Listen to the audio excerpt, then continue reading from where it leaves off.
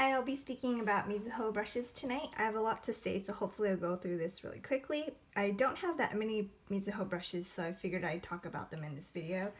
And Mizuho has 5 lines on the CD Japan website and released their Shakuda line last year, which they made their signature line and is only sold in Japan. Side note, the Shakuda ferrules and handles are made out of walnut wood and cost a lot more than the rest of the Mizuho lines. Since there aren't that many reviews on Mizuho brushes, I never went out of my way to buy them, even though I really wanted to try their eyeshadow blending brush on the left right here. When I first got into Fude, the sales CD Japan had on Koyudo placed them at a higher priority to purchase than any other brush, so I do have a lot of Koyudo brushes. I have tried 5 brushes from Mizuho. These 4 and the CMP 521, which is a soft and dense large eyeshadow brush made out of pony hair. I really liked that brush and in retrospect should have kept it for highlighting, but figured my e.l.f. $1 eyeshadow brush was good enough. That would be that brush, the brush right here. It's just like your regular e.l.f. eyeshadow brush. I've had this since high school. The Mizuho one is larger and denser than the e.l.f. version, so I highly recommend the Mizuho one. And next I have my favorite blending brush of the moment, the CMP 527, which is this one. The handles from the CMP line are all black, lightweight, and made out of wood. And I believe this is the most popular brush from Mizuho and retails 2,200 yen, which is currently $19.11 US dollars. I mean $19.11 in US dollars. So as you can see, the brush says Mizuho brush. It's a matte handle and a matte ferrule, black, very sleek looking. It says made in Japan on the back, lightweight. At first I thought this was like, I don't know, just like plastic that had matte paint on it, but it's actually made out of wood, which is surprising. And yeah, I'm a fan of the handles. I didn't think I would like it when I saw it on the website, but when I actually like touched it and felt it in person, I actually do really like it. Anyways, this brush is made out of gray squirrel and pony hair. I was scared that the pony hair would be scratchy since it's a brush I'd have to use perpendicularly and not on the side like the Mizuho version of this brush. Like this one would be used on the side like this, right? I typically wouldn't use like a flat brush like perpendicularly unless it was the Hokuto GS1 or like a gray scroll version like the Hakuhodo G5523.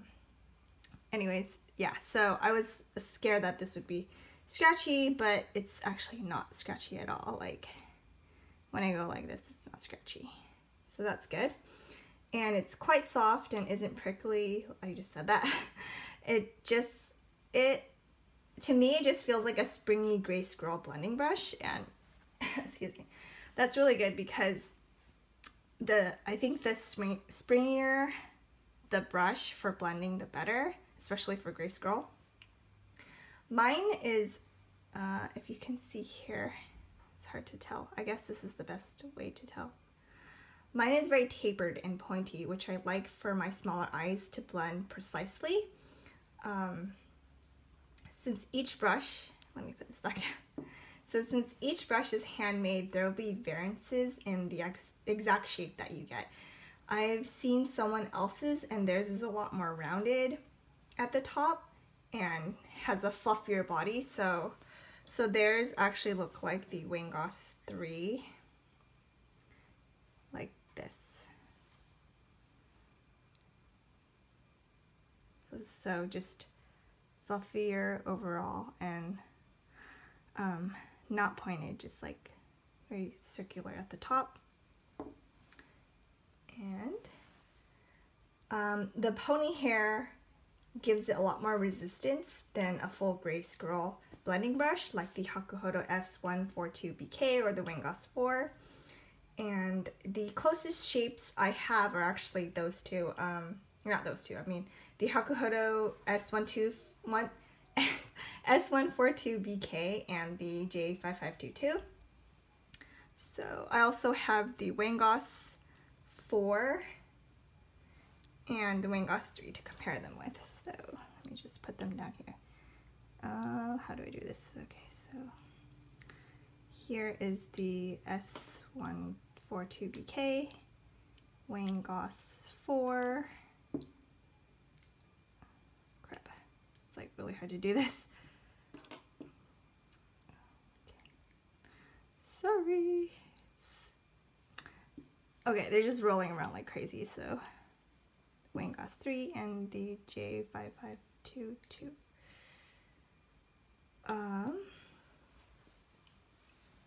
So the Mizuho's shape and blending ability is somewhere in between the two right here. The S. Okay, I'm just gonna do this.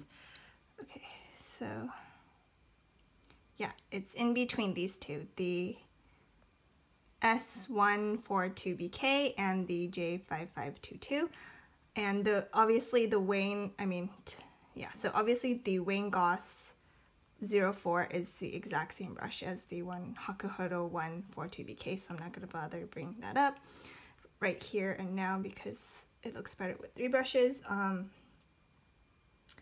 Yeah, so the Mizuho one isn't a strong blender like a brush completely made out of goat hair, like this one on the right here, and won't blend as softly as one made completely out of squirrel hair, just like this one on the left here. It's just somewhere in between, like in the middle. And I really love this brush and am considering a backup. Like it definitely made its way up into like into one of my top blending brushes. So let me just, okay, this is the annoying part. Gotta get it all out. Okay, and then reorganize. Okay, so the next brush we have is the second one right here. This is the MB124 and retails 1,800 yen, which is currently $15.64. It's made out of pony hair.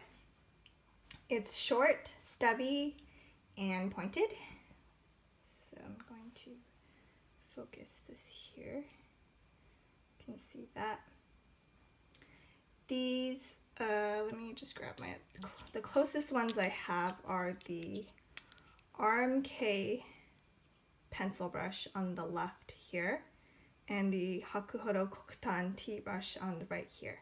So the Kokutan I know varies in shape as well because someone else I know, her Kokutan is actually pointier. Mine is very, very rounded. So yeah, these are the closest brushes that I have to the Mizuho one in the middle. And then I'll take them out. And this brush is soft for the most part, but can feel a little pricky on my sensitive eyelids at times. I tried, so let's see. I tried applying my outer V color with this brush and like the usual way by sweeping back and forth, but it seemed to shear out when I did that, so I found that patting with this brush is the best way to use it. So, and what's interesting is when I would sweep back and forth, it would apply a second shadow of color further out on my eye, which was strange and the first time I'd ever like experienced anything like that. So it's hard to explain, but so let's say like I'm trying to just, you know, apply a little bit of V color on the outer V of my eyelid, and so like let's say like I'm applying here, and then it would apply kind of like a second, not a layer, but like just like a softer second part, almost as if this was like flicking it out, like I had like a second version of this but applied softer. So that's what I was trying to say. So that was very strange. I'll be testing this out with ColourPop shadows next, but I doubt it'll work because I've yet to find a brush to apply the outer V portion of my ColourPop shadow nicely. If you know of any brush that will apply ColourPop shadows in the outer corner sharply and very pigmentedly on small eyes, do let me know. And lastly, I do want to say that you can also use this for your lower lash line and inner corner highlight, and with liquid and cream products, because it's made out of resilient pony hair. So next up is the, let me reorganize, sorry, my OCD, okay. This third one right here is the MB120. It retails 2,900 yen, which is currently $25.19. It's made out of pine squirrel hair, and it's a large tapered eyeshadow brush that is a tad less soft than the Koyudo BP35, also made out of pine squirrel, and the Hokodo GS1, which is made out of Canadian squirrel. So I will pull those two out and compare them for you. So, okay, I'll put the Mizuho one is in the middle.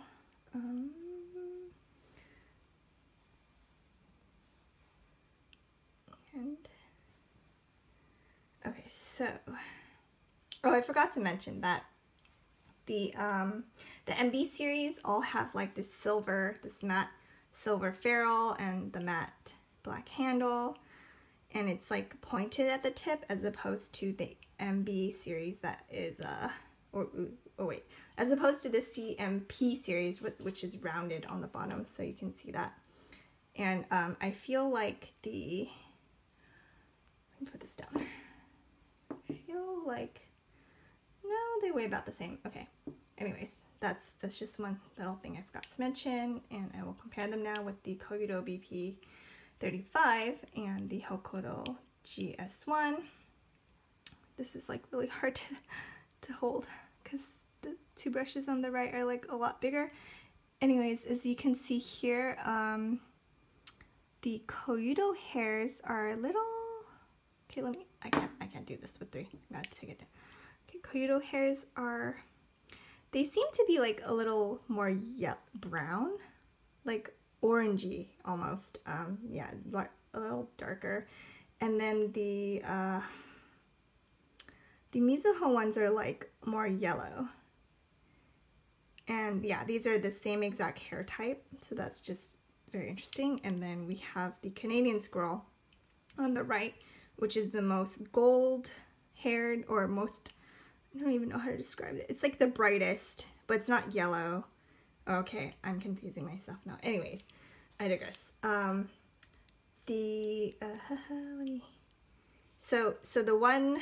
So Koyudo, okay, so in terms of softness, I already talked about that, but just visually, if you want to see, crap.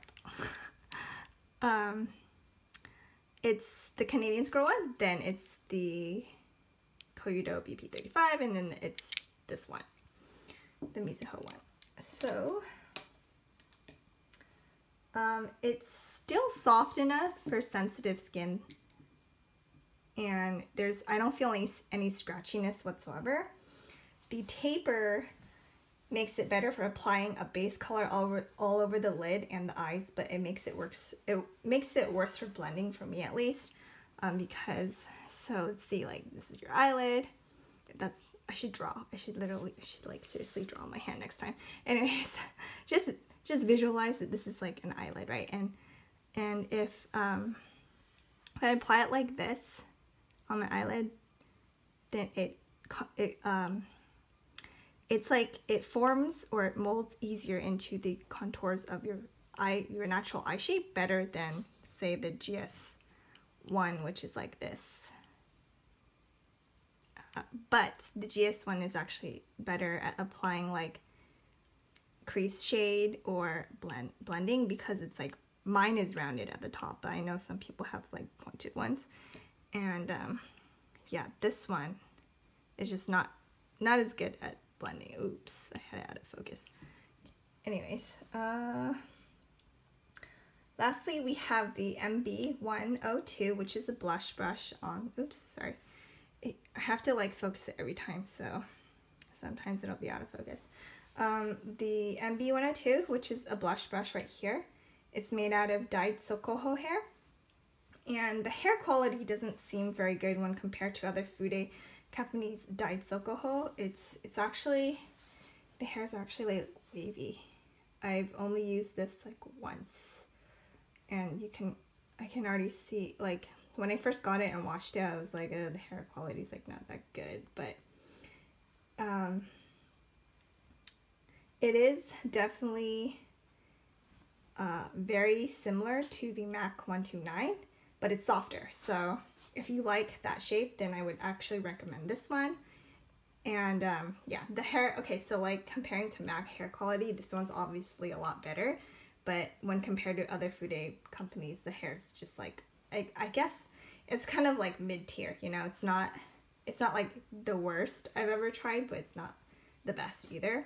I don't think there's a Kumana Fude company that is that bad that I've tried. Maybe, okay, this one might be the worst, but whatever. It's not the softest brush for sensitive skin, and even though CD Japan ranks it a 7 out of 10 in terms of softness, for sensitive skin in the winter, it feels like a 5. And yeah, I would say the standout from the brushes are definitely the CMP 527 on the left here, the blending brush, and the CMP 521 large eyeshadow brush that I no longer own, that is shaped like this one. I will link every single brush down below, every single Mizuho brush, and hope this was helpful. Thank you so much for watching, and I will talk to you guys later. Bye.